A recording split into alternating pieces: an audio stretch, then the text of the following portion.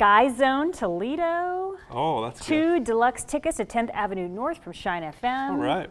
Magic Mountain in Columbus. I was thinking Magic Mountain in California. Well, we'll take a donation from them as also, if they're watching, which they're probably not, but Science Central in Fort Wayne. All right. Kings Island.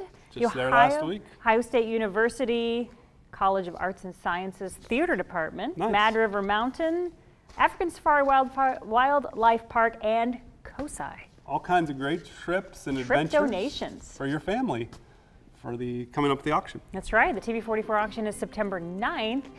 You know, one of the really great things about the TV-44 auction is it's a day of a lot of fun. It's not just fun because you can win a trip like this and go home, but it's fun because it's a family event.